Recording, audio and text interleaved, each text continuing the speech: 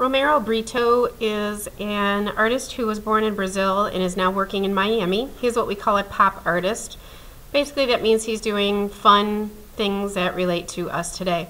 A lot of his artwork involves animals. That almost always has very bright colors, and you can see that he also incorporates pattern and design into his art. One thing that stereotypes his work is the thick black outlines around just about every shape, giving it sort of a cartoon coloring book quality. And he is the inspiration for our project today. The first thing that you're going to need is a scrap piece of paper and, of course, a picture of an animal. For my animal, I chose this little tiny rat that I found online, and I need to make it huge to fill the paper. And I'm going to do that just by sketching, really looking at the drawing of little Mr. Rat, and just trying to make it as big as possible but still fit the page. If it goes off the page, that would be alright too. But we want the creature, the animal, to be the focus of this drawing.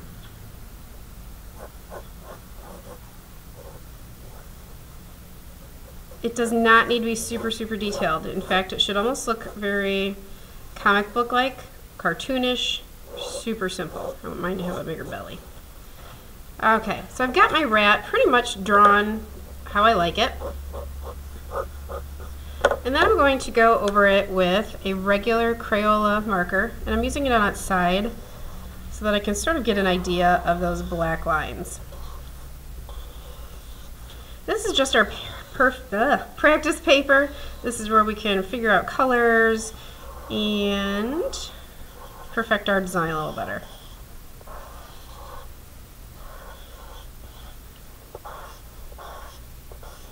And that goes pretty quickly. The next step you're going to do is to divide up the space.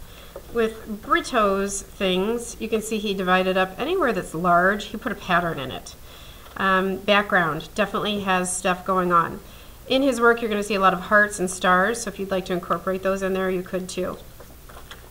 So I think I'm actually going to do that. I'm going to put a few of those hearts, because I do love my little ratties.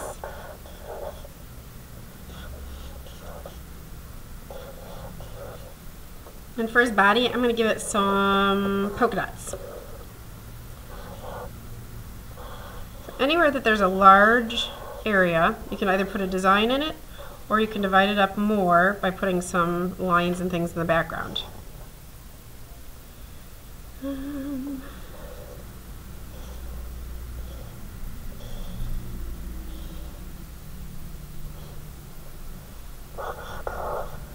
that's looking pretty good. I don't want to do too much to his face because I want you to be able to kind of still tell that it's a rat. If you put too many lines in there, it could get a little crazy. And again, this is just our practice piece, but it looks pretty good for a practice piece. Now it looks like he has his tongue sticking out. Okay, so then I have my practice. And I'm actually going to put my name on this so I don't lose it. This is then going to get traced onto tag paper. And you can use the window method, or maybe I'll have the light box fixed by Monday. When you trace this, only trace it in pencil and trace it really lightly, because we're going to be acrylic painting over the top of it, and we don't want marker or dark pencil lines to interfere with that. So I'm going to go ahead and trace this and be right back. Now I'm ready to paint this in. We're going to be using acrylic paints, which are in these little containers. These do stain your clothes. Do not get them on your clothing. It will not come out. When you open these, be very careful that you don't spill them everywhere. Don't set them on your painting, because if it spills, you've ruined your whole painting. Always keep them off to the side. You're going to need water to wash your brush in between, and paper towels to dry your brush, because we don't want super watered down paint. This is supposed to be an opaque paint, meaning we do not see through it when it's done. What I would suggest when painting with acrylics is to outline first. I'm just outlining my shape. And don't stress about making your outlines perfect, because when we're finished, we're going to go back over all your edges with that black line like Romero did. So that'll clean up a lot of wiggly arm movements and things like that that you might have going. But like I said, I outline first and then I fill in, and I try to go in one direction with my fill-ins.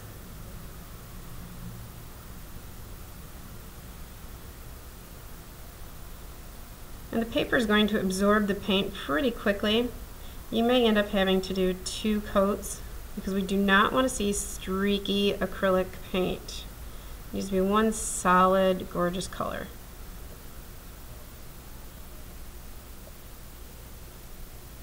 And hopefully you're able to see how quick this is drying.